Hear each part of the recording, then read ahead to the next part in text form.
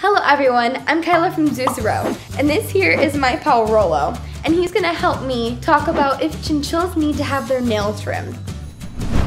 Before we start, make sure to come check us out. We have tons of high quality products made by pet lovers just like you. Check out the link in the description below to get 10% off your first purchase with our special YouTube viewer code. Alright, let's get started. Chinchillas have very small nails that help to protect their tiny toes.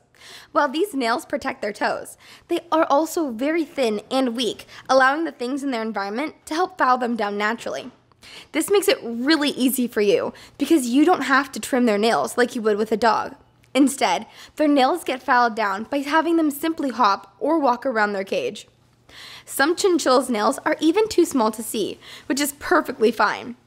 You don't need to worry if you can't see your chinchilla's toenails because their nails will only file down what's needed, and like our nails, they're constantly growing back.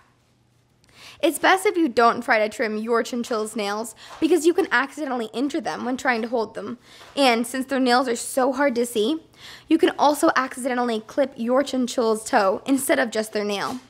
It's a lot safer for your chinchilla and easier for you if you let your chinchilla's nails file themselves down naturally. Thank you guys so much for watching. If you like this video, make sure to hit that thumbs up button down below and subscribe for some more critter content. It really helps us out. Thank you guys so much again, and we'll see you in the next video.